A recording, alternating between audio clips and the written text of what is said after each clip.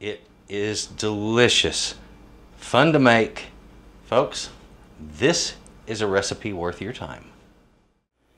I'm getting ready to do my filming, and I step out for just a moment for a little bit of fresh air. My neighbor from downstairs comes out. She looks up and she says, "Are you out here to get pictures?" Well, I looked at her and said, "Pictures of what?"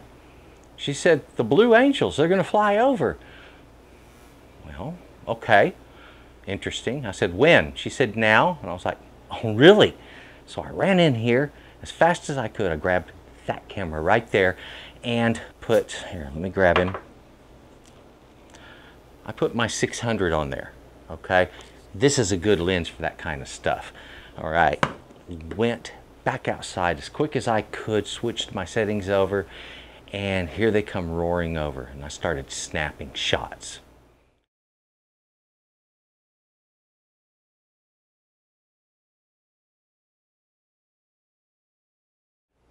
Folks, that was really fun. It was a really cool way to start doing a recipe. So, feeling energized and good, I came in here and finished the recipe I was designing. And this is as you know, I do recipe development, and sometimes I do it right on the camera in front of you. Today is one of those days. I'm building a wonderful casserole, and this is going to be Texas chicken casserole. I guarantee you it's going to be good. The ingredients are perfect. They all are matched well. There's the right amount of each one. And when it's all put together, this is going to be incredible. So let me invite you into my kitchen. Let's take a look at all the ingredients, and we'll get busy making Texas chicken casserole. This is worth your time. Come on, let's go. Folks, the ingredients I have out for this fantastic casserole, well, it's a chicken casserole. That's the chicken we cooked up, shredded it, got it there, and some of the juice for it right there. All right, so we got the chicken part done. I got some heavy cream. I got Parmesan cheese, tomatoes, garlic, onion, jalapeno, poblano chilies, and some flour, butter, cheddar cheese. And back here, we got corn tortillas, paprika, sage, black pepper, and some salt. And folks, this is going to be put together in such a way that nothing but good could come from it. Let's take a look at the next step. Well, I guess if we're going to have a Texas chicken casserole, we need a chicken for our casserole. And the way I'm going to cook this one up, it's going to be really simple. This is going to be a stovetop cook-up. All I'm going to do is take my chicken, as you see here, put it in the pot, put some water over the top of it, put a flame underneath it. Ladies and gentlemen, when this comes to a boil, I'm going to reduce the temperature to a low temperature, and I am going to then cover it and let it just cook until the chicken literally falls apart. Now at this stage, I don't have to season it, I don't have to do anything, just get it cooked. Once the chicken's cooked, there's two things I'm going to need. I'm going to need the chicken, and I'm going to need the stock, the liquid that's left in the pot behind the cooking. All right, so that both becomes part of this dish. If you would get your chicken all cooked up, and so you'll know, I'm going to put a little more water in here. I want to bring the water up just so the breast is kind of sticking up a little bit above the water. And don't worry about anything drying out, because we're going to shred it. We're going to add a little liquid back into the meat. It's going to work out fine. This has been simmering for about an hour now. I'm going to check. Okay, you see when I go tugging on that leg, that bone should just kind of pull right on out of there when it's as done as I want it to be. All right, so this just needs to cook some more. Look at that skin. It looks beautiful. It's just kind of puffed up and rendering through. This is all going to be good stuff when it's done. And remember, we're not looking to keep it pristine. We're going to shred it. All right, let's check our chicken here. Oh, looky there. That's what I'm talking about. Falling apart quite literally. When the bird will kind of come apart like that, that is when it's pretty much where you need it to be, okay? This was an hour and a half in the cooking, not too bad for a medium chicken. And I'm just going to pull all of it out, put it in that bowl, and let it cool down. Need to get everything cut up, so I'm going to give a quick cutting, chopping, dicing lesson. Before we move on, when handling a knife that has a wide blade like this, even though you've heard me say it in other videos, I'm going to say it again. Fingers around the handle, of course, and then with the first finger and the thumb, you're going to pinch the blade right there. So just like that is the way you hold a knife, and that gives you a safe control of that knife because the blade will not turn in your hand because of the way you're holding it. If you're holding it like this and you're pushing hard enough, that blade can suddenly turn, and then if your other hand is nearby and this is in motion, it can be problematic, okay? So you don't want that happening, and if you're holding it like this, that stops that. Onions leak more from the root end than they do from the top. So let's remove that top, and I'm going to remove at least one outer layer, and depending on how they look, maybe the second one. All right, once I get that done, we're going to cut this down into dice. That'll be next. Something I would like to mention before I go cutting things up, sometimes I'll glove up, and most of the time when that happens, I'm dealing with something that might cause me an issue. Okay, and in this case, it's these guys right here. The oil inside of them is hot. Okay, you know that because if you've ever eaten a jalapeno, especially a pickled one, you bite into it and it's hot. Okay, plain and simple. Now, when handling one of these, that oil can get on your skin. Okay, so you go and wash real good. You scrub thoroughly. You use detergent. You make sure your hands are spotless. And then you scratch in a sensitive location 3 or 4 hours later. Suddenly, that's burning. Well, guess what? This stuff's easier to, or harder to remove than you might suspect. It's a lot easier to get tricked by it than you might suspect. This little guy is easy to remove the heat from it because most of the heat is in the core, and that is that white part in the middle that holds all the seeds. All right, so that's 90% of the heat. If you eat one pickled, the whole thing is hot because in the pickling process, that oil gets washed into the green meat, making the whole thing hot. When they're fresh, they're not like that. Onions, once you've got the outer layer removed, go ahead and split that onion lengthwise. Now, I'm going to show you a neat method for dicing this up. But before I do that, I want to mention when you set your knife down, if the edge is pointed away from you and you accidentally hit it, it's all right. But if it's turned this way and I do that, suddenly I'm bleeding everywhere because my knives are very sharp. All right? Always make sure your blades are turned away from you. When we're going to dice these, the way a chef is going to do this, he's going to come up with his knife just like this, and he's going to make a cut into that. He's going to cut across. And he's going to do that either once or twice, depending on the thickness of that onion and the size of his dice.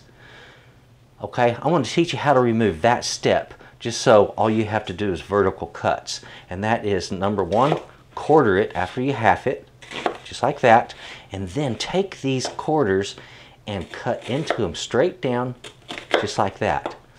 Roll him over, then do that downward cut again, here, here. All right, now, if you look at that from the end, when it fans apart, suddenly it makes sense, okay? You can cut good dice from this at this point, and that's what I'm going to do.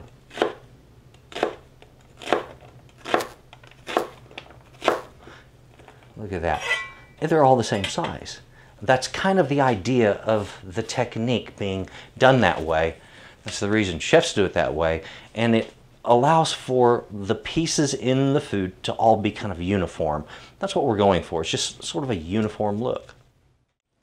To get the heat out of my jalapenos, the first thing I want to do is I want to remove that top part. Once I get the crown off of it, I take that guy and I split him lengthwise.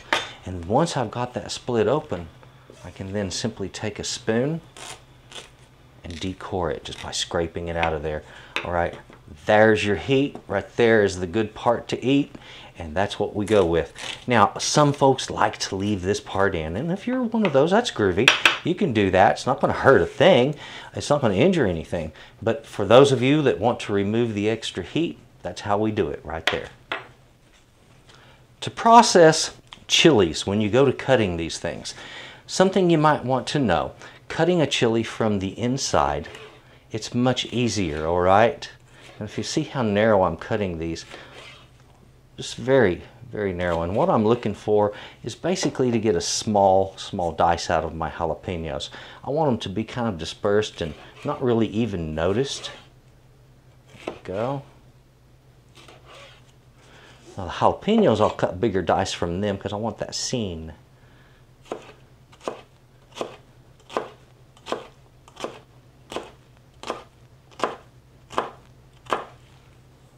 There we go.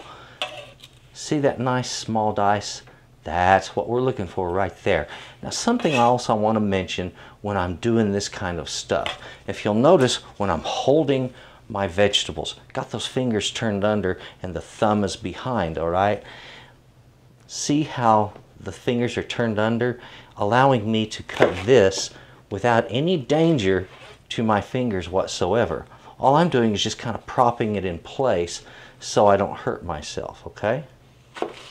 Right there. Once I core these, we'll get on with dicing.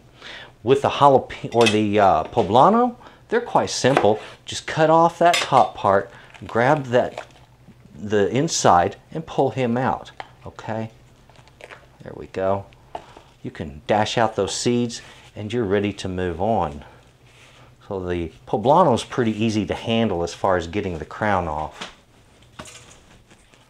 When we go cutting up our poblanos, let me make one big cut here. I want to do this again. If there's some extra seeds inside and those are bothering you, you can go ahead and remove them at this time. Now this one was seedier, frankly, than most poblanos that I see. So, but they're nothing like what you see here in the jalapenos, which have a much thicker, heavier core, and the poblano doesn't. Now the poblano, we're going to go for a much larger dice on that.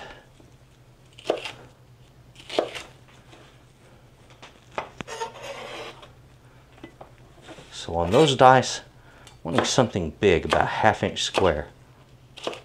Now also when cutting like this, you got a bunch of little items moving around on you.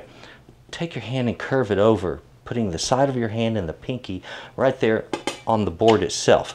And then they kind of keep things from moving that direction, all right? The finger's still curved under so nothing gets cut, and then the thumb behind or over to the side controlling movement on what you're cutting, okay?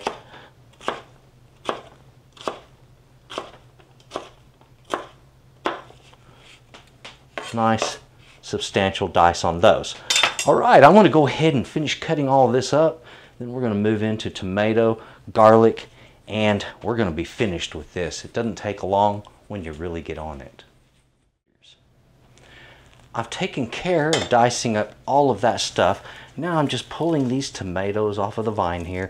And by the way, you need to know something. These are not vine ripened tomatoes. And if you're wondering why I'm saying that, well, it's very simple. A vine ripened tomato is a tomato that turned red and ripe, like these are, while it was still attached to the plant and the plant was actually growing in the ground. That's when a farmer says, or a tomato grower says, vine ripened, that's actually what they're speaking about, is the fact that it turned red while the vine was still growing, okay? Not after it had been cut off of a plant. There's a different thing, and they use that terminology in order to sell more tomatoes, of course, because they fool people into thinking one thing when it's something different. These tomatoes, I'm going to just go ahead and get them all diced up, and just like so. I want to make this very simple. Okay? Nothing fancy at all. These are quite soft.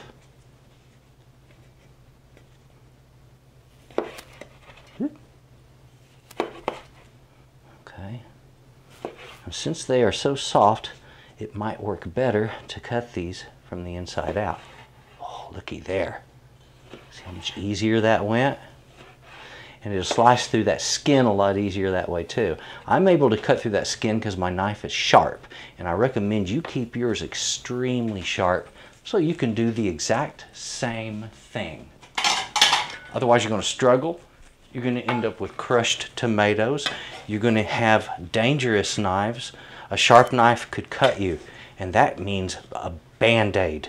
A dull knife can send you to the emergency room because you're using much more force behind the knife, and it could come loose and go ballistic.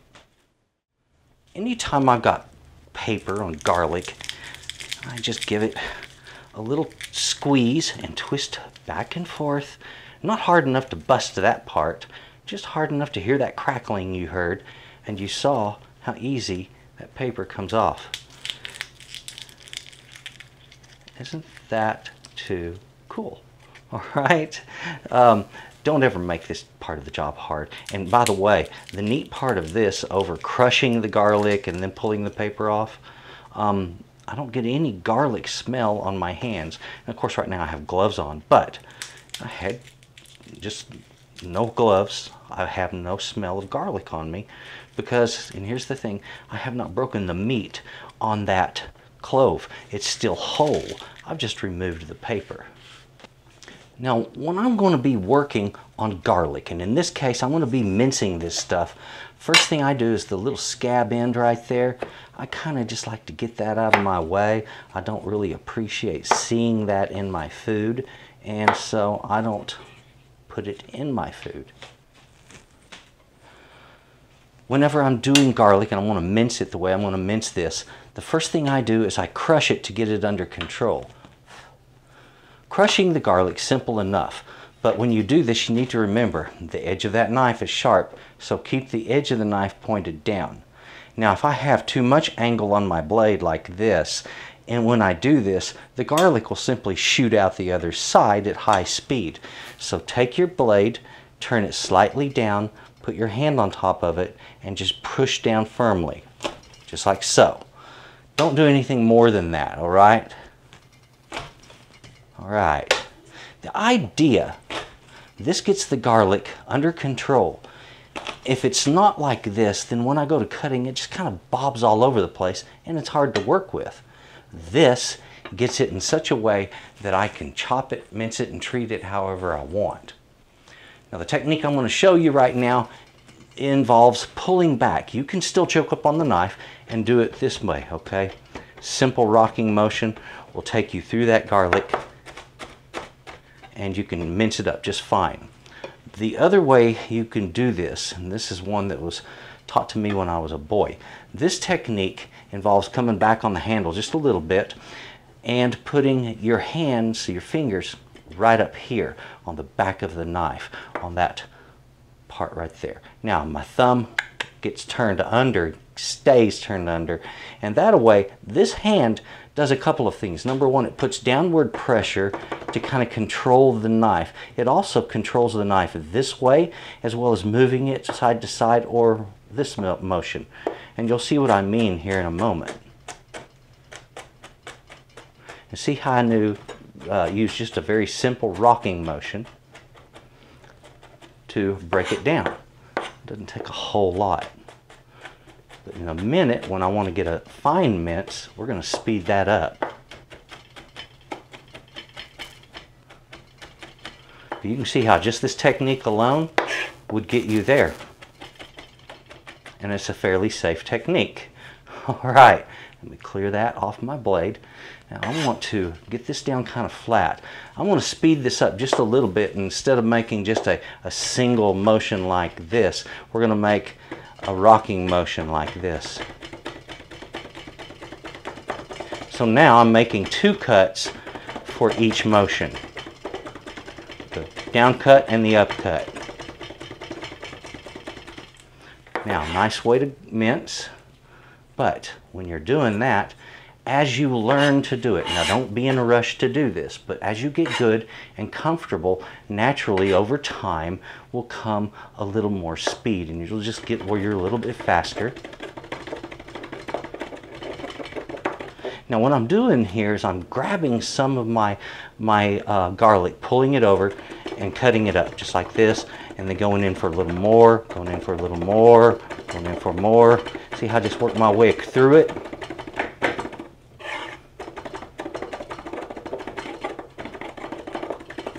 The other little technique I want to mention, when I'm mincing garlic like this, something that seems to help the cut, I do not know why.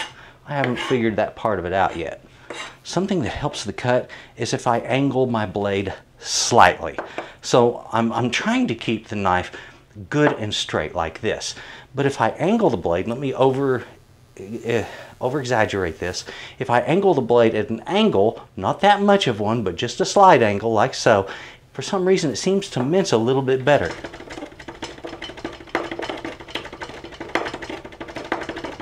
I get a smoother cut for some reason.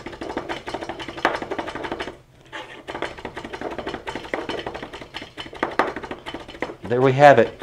We have some minced up garlic ready to go down in our dish, and it didn't take that long. Folks, learning to do that with a knife is just a good skill to have right there. In order to start my dish, I need to get butter right down in there.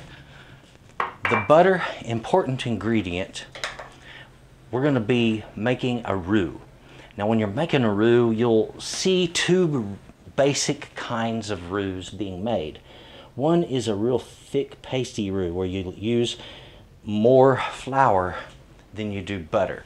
And then the other is kind of a soupy or a loose roux, and that's where there's plenty of fat and less flour, and it foams up and cooks a little bit better. I like the second method, and sometimes when there's not enough oil or butter in there, I'll add a little extra oil just to make the roux a little bit easier to work with. When you do it this way, you don't have to do that slow stirring where you slowly stir in liquid, make a paste, you know, and then stir a little more in and on and on. This method goes much faster when it comes to, one, making the roux, and number two, making the sauce from the roux. This is a simple white sauce. Heavy cream and a roux makes a white sauce. When you add cheese to cream, you're basically making an Alfredo. This is not the right way to make an Alfredo sauce, by the way. That's a different recipe. I have that recipe on my channel, but this isn't it. This is a neat way of making a white sauce that's got a good cheese flavor to it.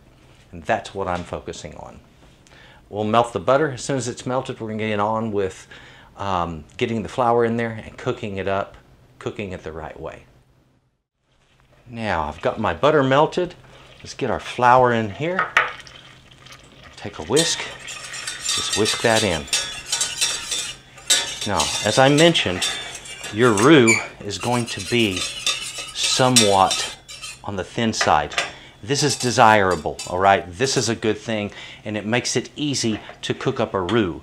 What happens here is it's going to foam up, and it's going to cook that flour. And as the flour gets cooked and changes in color, it's going to turn the color of light tan, or as I like to tell people, the color of a peanut, like a roasted peanut out of the shell. That's the color we're going for. And when we get that, we then add in all of the cream all at once, and this gets just better and better. Now I've got this cooking over a medium-low heat. Let's take a look at it. Now it's changing in color just slightly, not a whole lot. And that's how you check your color. You just whisk it a little and it knocks out on that foam so you can see the color. Give it a few more minutes.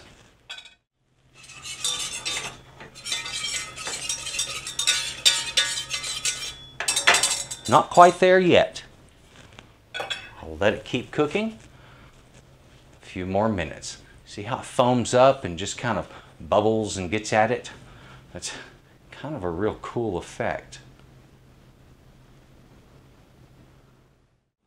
Let's take another look at this. All right, see that color change there? that looks nice and tan, that's what I'm talking about. Now I'm going to take my heavy cream and just whisk it on in, all of it, all at once.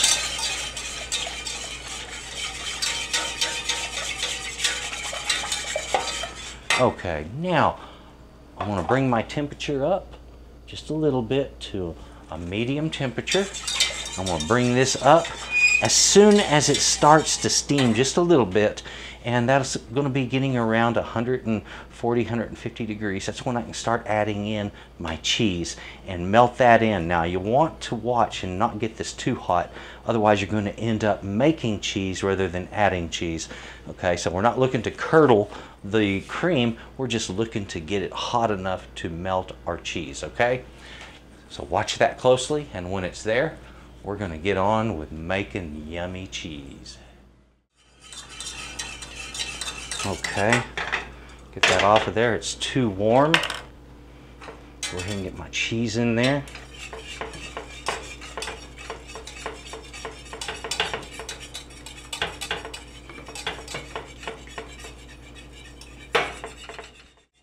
So with the residual heat of just that sauce, all I have to do is just keep stirring. As you can see, that cheese is all getting worked in. This is getting nice and thick also as it has come up in temperature. That flour, the roux that we used, thickened it right up. So that, adding the cheese, everything happened all at once right then. I got my sauce made. Look at that.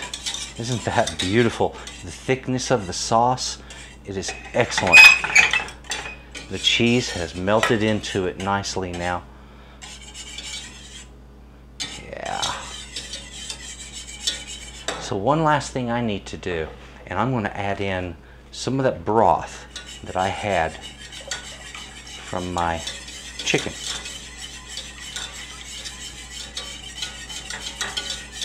Can you imagine what this must taste like right now?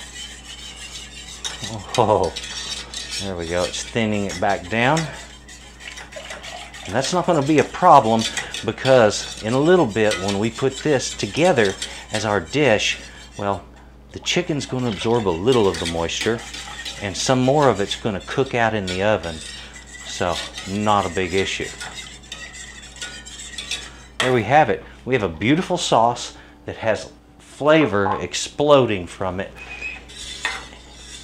and all we have to do now is set it aside. I want to cover that, set it aside, and we're going to start cooking up those vegetables.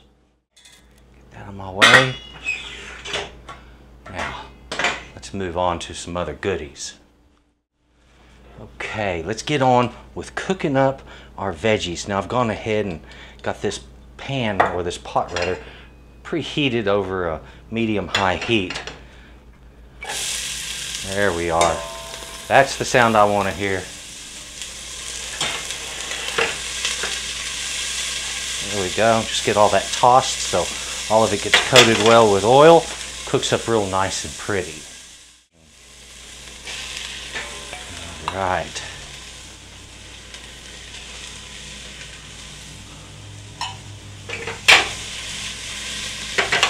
If you need to add a little extra oil, go right ahead.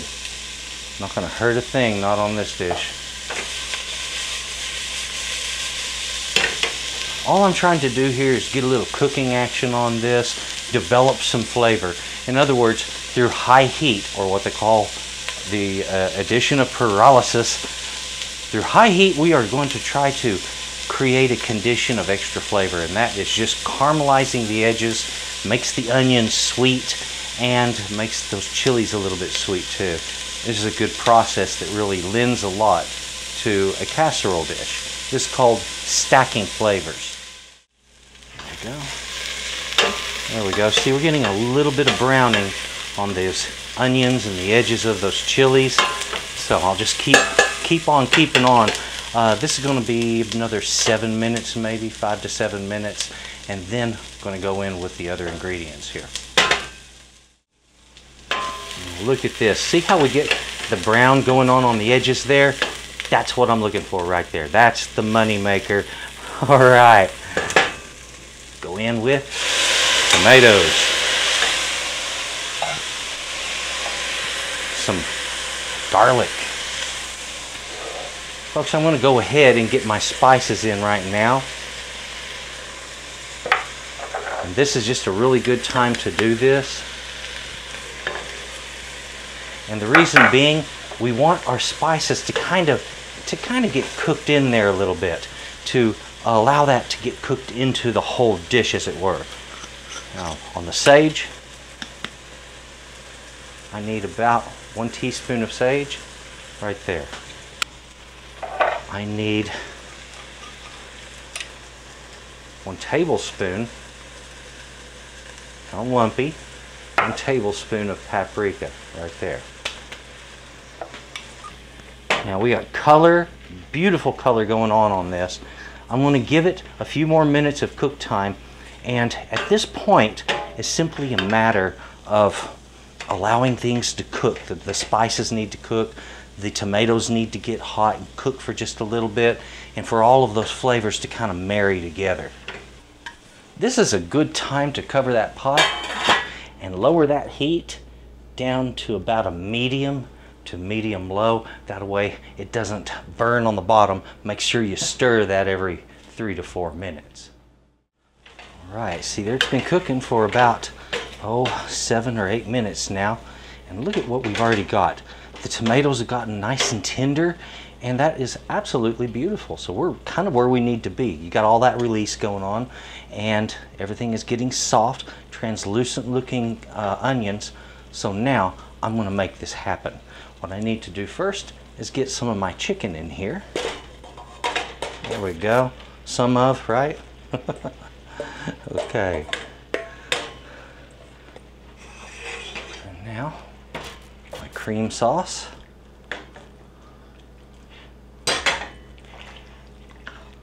So now we have all of this explosive color going on with our chicken.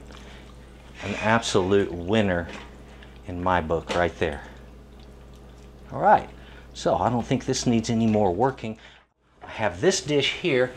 I have just placed a little bit of oil in the bottom of this dish, and now I'm going to take that and just kind of rub it up, mostly up on the sides. That's what really seems to matter.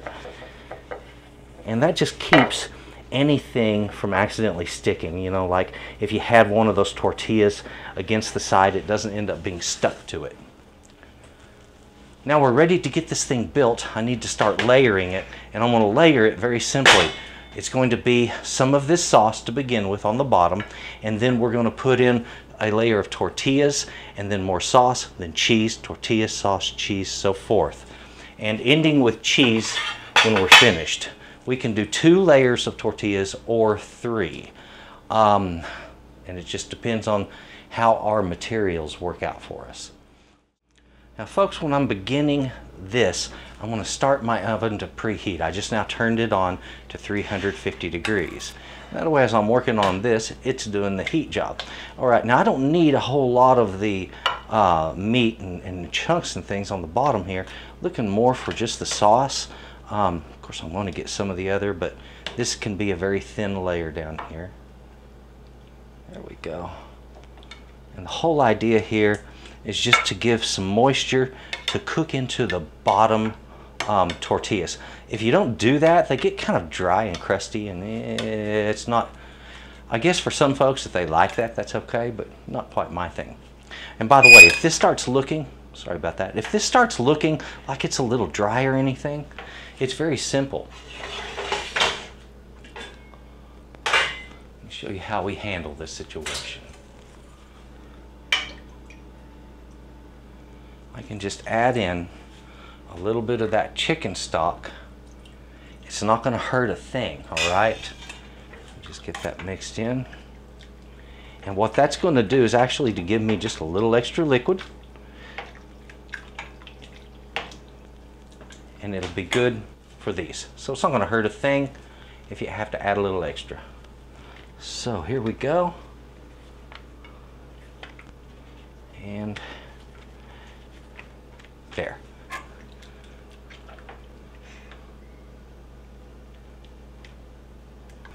And now we're we're going to do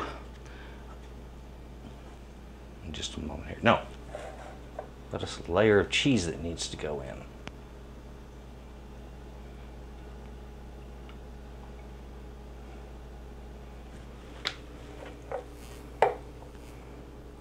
I almost forgot my own layering technique.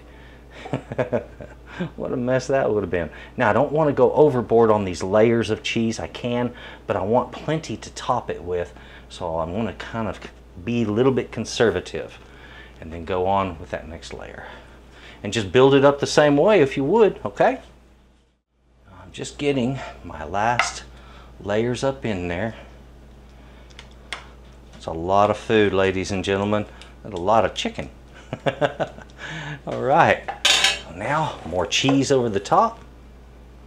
And I don't think that, you know, there's such a thing as too much cheese on anything. But then I'm just one of those who really has an affinity for cheese, okay?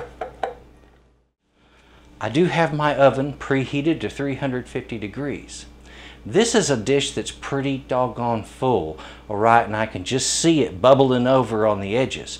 So what I'm going to do is take a pan and put it on the lower oven rack, and this one's going to be on the middle oven rack, and that way if anything drips out, I got something to catch it and I don't end up with burns in the bottom of my oven, okay?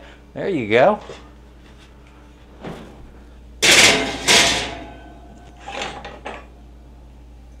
There we are. 350 degrees. And how long? Well, it's not going to take long. We just need it to cook or heat up throughout because everything's already cooked. And then once the cheese is melted and browned on top, it's ready to enjoy. The ingredients quantities that we have here, that was 1 medium chicken boiled up and shredded up right there. I have 1 cup of the broth left over from the chicken, and we used 2 cups of heavy cream, 2.5 ounces of Parmesan. Now make sure that Parmesan is a shredded Parmesan like this, because the dry stuff that's crumbly will not work in this recipe. You got about 15 ounces of tomatoes. You're going to have those diced. We got 4 cloves of garlic we're using, 3 jalapenos, 1 medium onion, 2 poblano peppers. On the roux, we used 4 tablespoons of butter, 3 tablespoons of flour. The cheese, that was 1 pound of extra sharp cheddar. On your corn tortillas, you're going to be using anywhere from 15 to 20 of those to build this. You've got 1 tablespoon of paprika, 1 teaspoon of sage, 1 tablespoon of black pepper, and 2 teaspoons of salt. All of that together makes one yummy dish. Now let's take a look at this gorgeous dish. Well, let's just hope it comes out of the pan okay. If so, everything should be a go. There we are. My timer telling me it's time to do this right here.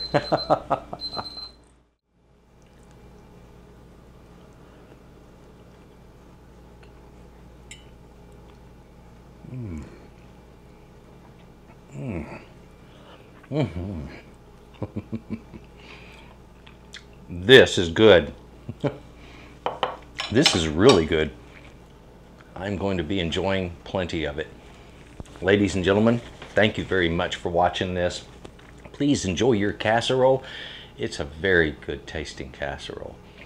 If you would, please take a look at Texas Cooking Today. There are so many recipes there. It's just exploding at the seams. If you would also take a look in the description box down below. You're going to see some links down there. Well, to Texas Cooking Today, to Chef Trotter's Tips, and to my website, which is S.A.Trotter.com, which is my company, S.A.Trotter Arts. And, well, Texas Cooking Today is a project of S.A.Trotter Arts. So, if you would, please take a look at all things. Thank you very much for visiting, and please check out my next video. They come out every Thursday. This one's a good one. You're gonna love it. Heck yeah.